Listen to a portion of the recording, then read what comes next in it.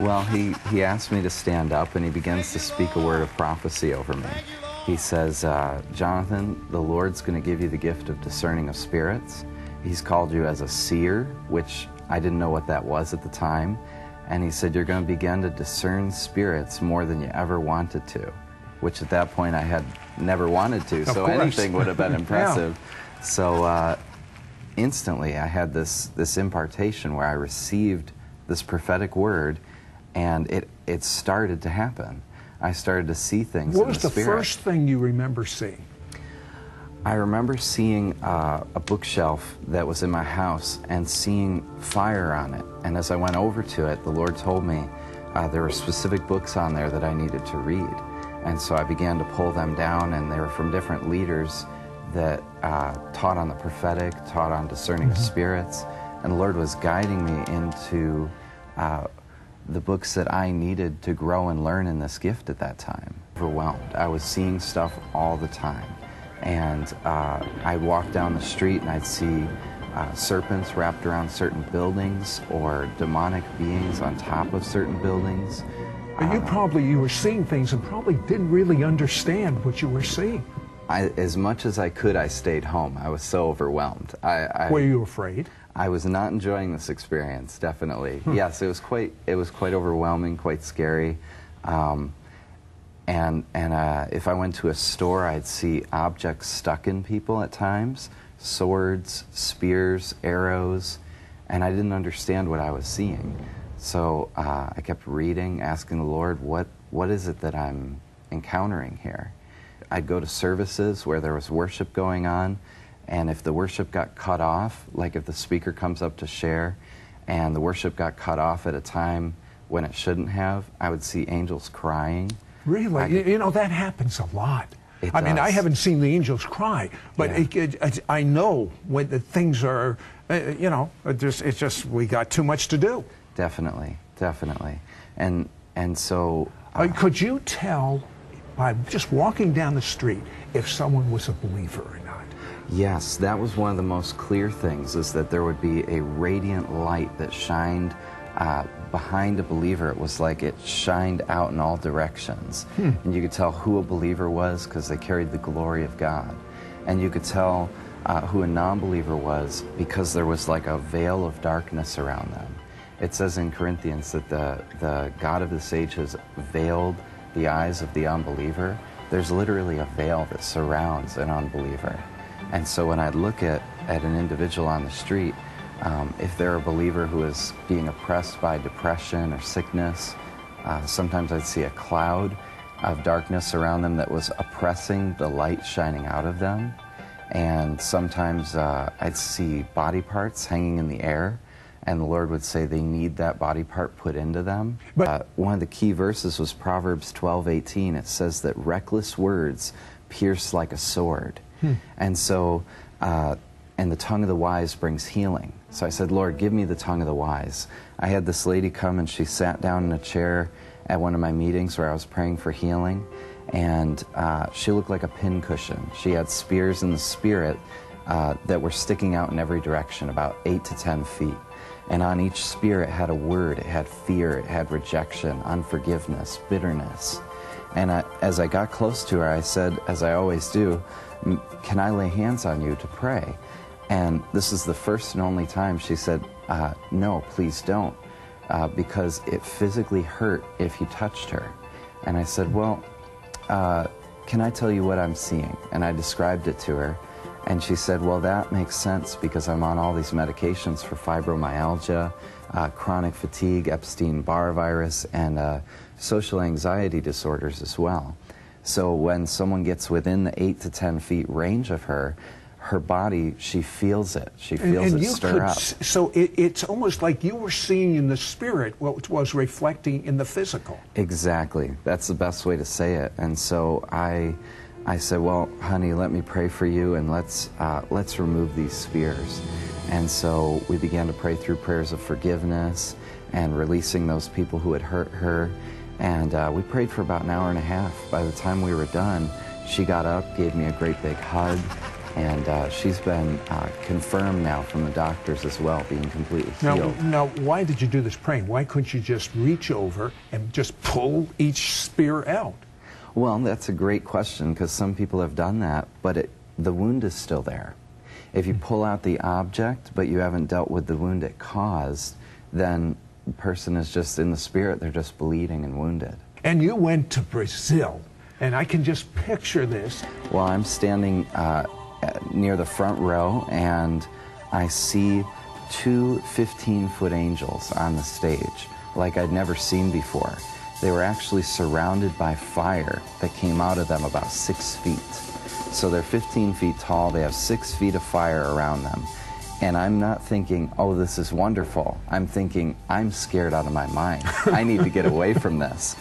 But in that moment where I'm thinking to run, I see the angel closest to me start walking towards me. He puts his hand out and he touches my chest, and I hit the floor, curled up in a ball. I feel this fire cover my body. I'm laying there making a pool of sweat. I have my nice clothes on. I'm in Brazil on a cement dusty floor, and I'm covered with fire in the spirit, and I begin to see things in the audience. Like what? Well, I saw smaller fire angels the size of a person with fire about a foot coming out of them. They were joining in with the worship, and the crowd looked like it was on fire.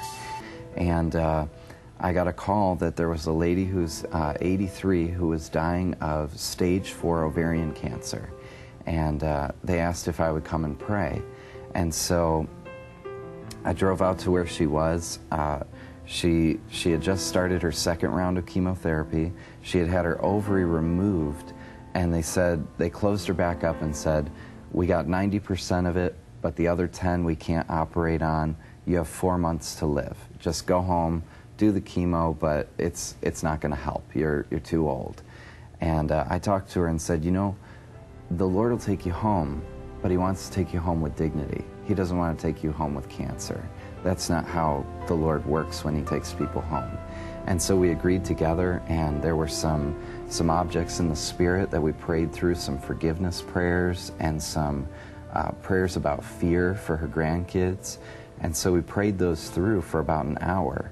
And we didn't see anything tremendous happen at that moment, but I got a call 2 weeks later. She went into her doctor 2 weeks later.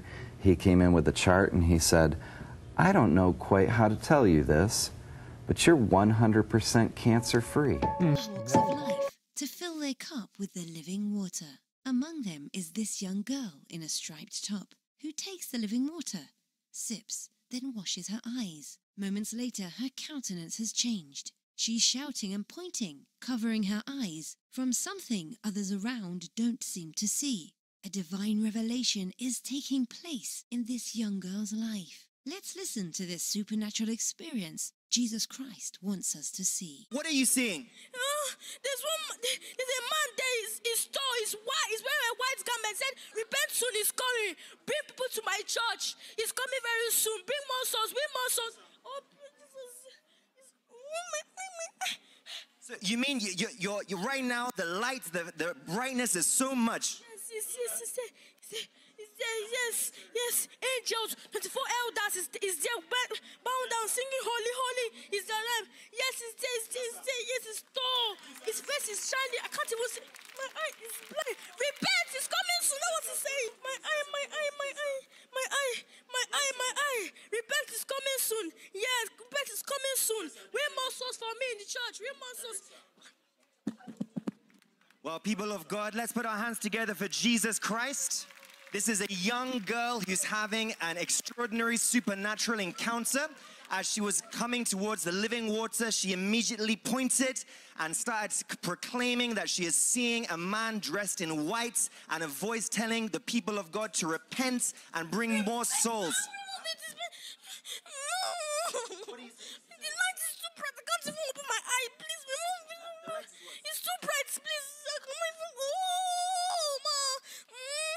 Say repent. It's coming soon. Repent. God is big. Look at my eye. Oh! see, he's big like this. See, he said, he has a very long hair and a crown on his head, and it's sitting on a golden throne. Look at, see the 24 elders. Look at them. See them. See those angel Michael, angel Gabriel, see them. Uriel, look at them. See the angels. He will say, repent. It's coming very soon. Bring more souls. See. Repent. I'm telling you, repent. So, watch your screen.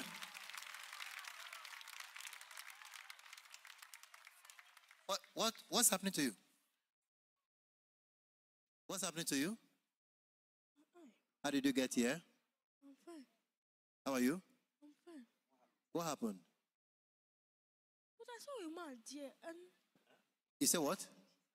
You saw? I saw a man there. You saw a man. Yes. Tell us how the man looked like. Man, he was wearing white garments, and his hair was very long, and he was wearing a golden crown, sitting on a golden chair, like throne. And I saw 24 elders. They were, bowing and praising his name. And I saw angels. Angel Raphael, Uriel, Gabriel. They were just bowing before him. Then I saw Jesus.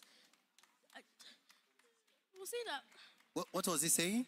Yeah, I remember. He said, repent, that he's coming very soon. That I should bring more souls into the church of God. If we don't win more souls, that people are already going astray, that we should win more souls.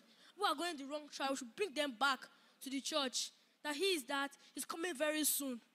Have you ever seen something like this before? No. Eh? No. You have never seen such? I've never seen anything. My eye. Are you still seeing anything now? No. Eh? No.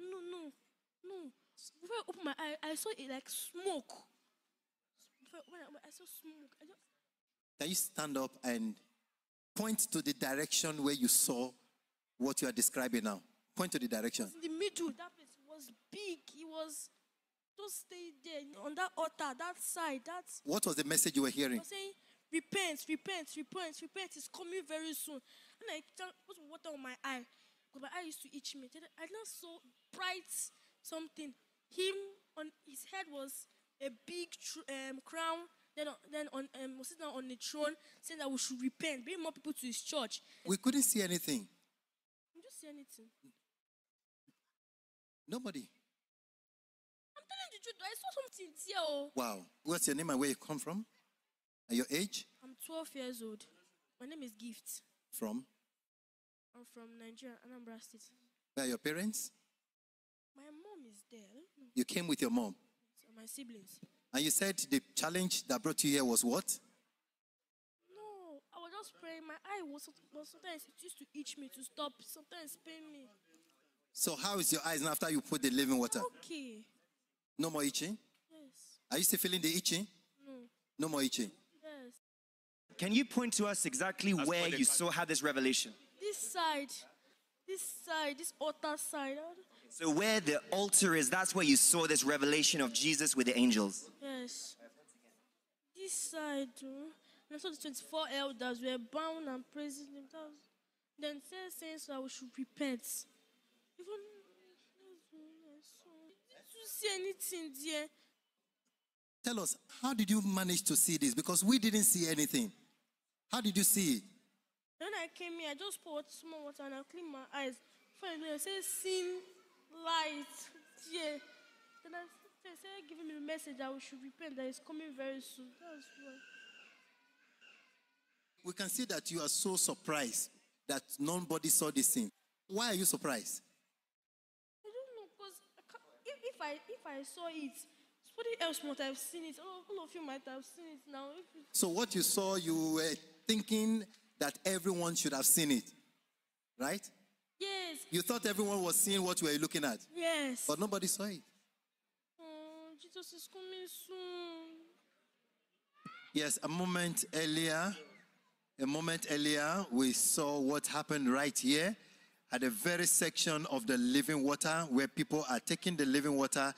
This little girl was was seeing something that no one here was able to see, and giving a vivid description of the scene, what she was saying.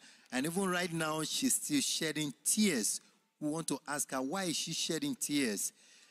Sister, what's happening? We can see you shedding tears. I'm shocked about what's happened. Why is it only me that saw this? Am I the only one in the church? Everyone is meant to see it. I don't know what's happening to me. This is so heavy for me to bear. I need to see the man of God about this, because if we don't save souls now, I don't know what will happen.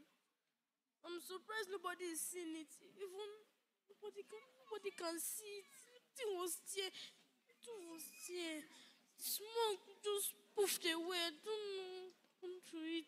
I don't see it again. It was there. I don't know why we didn't see it. It was there. People were just praising him. Four elders were just bound before him. It was very clear to me. Very surprised nobody even sees it. I don't know. Is that why you are shedding tears? Yes. I'm worried. If people don't go to heaven now, God will be angry. Please take me to man of God. Let me see him and tell him that we need to win more